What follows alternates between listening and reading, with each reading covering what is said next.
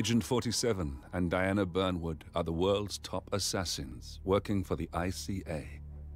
Unknowingly, they have been hired by a shadow client to target a number of operatives of Providence, a secret organization working in the highest echelons of power. Providence's controller, the Constant, approaches Diana and makes her a deal. Eliminate the shadow client and learn about 47's past. But when 47 discovers that the shadow client is Lucas Gray, his lost childhood friend, he and Diana switch sides to fulfill an old pact: destroy Providence. Together, they manage to capture the Constant, forcing him to reveal the identities of the 3 Providence partners. Eliminate them, and the war would be over. However, the Constant has an ace up his sleeve.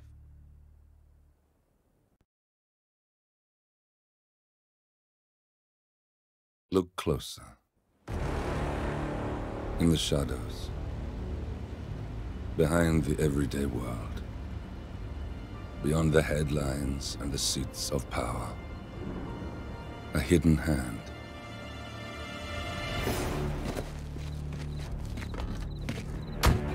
A kind of company known as Providence.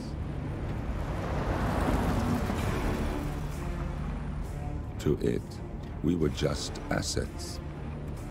To use and throw away. To do the unthinkable. The unforgivable. And it never gave us a second thought. Until now. After decades in the shadows, we are fighting back. Me and 47. Much has been lost, but we are closer than ever. We trapped the Constant, Providence's chief controller, and finally learnt the names of its 3 partners. In their downfall, we lay the past to rest. And, just maybe, look towards the future. 47. It's time.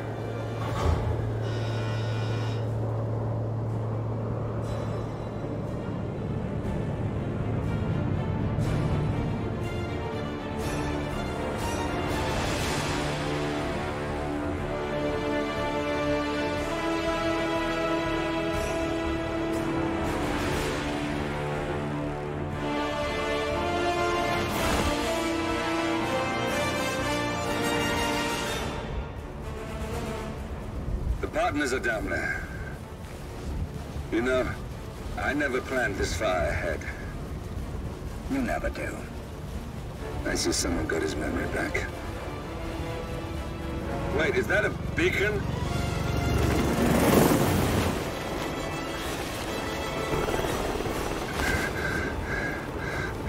What the hell? Base. Alexa Carlisle's helicopter just took off. Confirm target locations, over. Diana, what's the status? Right. We have a situation.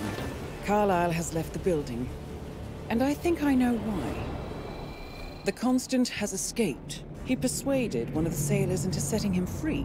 And since then, he's been seizing control of Providence assets and resources. I can only assume Carlisle is rushing to contain the damage. If she slips away again... We'll keep track of her. Make sure she doesn't. Meanwhile, the plan stays the same. Your destination is the Scepter, the world's tallest building where the partners are laying low, courtesy of their host, Sheikh Omar Al-Ghazali. Marcus Stuyvesant is 5th-generation old money. His family made its fortune in real estate and banking, and were at one point the chief landowners in New York. Carl Ingram is a powerful Washington kingmaker whose family grew rich selling gunpowder during the American Civil War, and later established a globe-spanning empire in oil, coal, and steel. Both families long since retreated from public view, but their quiet dominance endures to this day.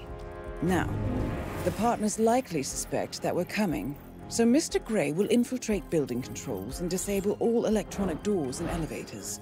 Stuyvesant and Ingram are about to find they have nowhere left to run. Right. This is our moment, 47. Providence ruined our lives with the flick of a pen. Today, we return the favor. Happy hunting. Welcome to Dubai, 47. Today is the inauguration of the scepter, and the ceremony is well underway. You will find Marcus Stuyvesant near the building's signature art installation, while a paranoid Carl Ingram has ensconced himself in his penthouse suite, security on highest alert. Mr. Gray is already in position and ready to assist.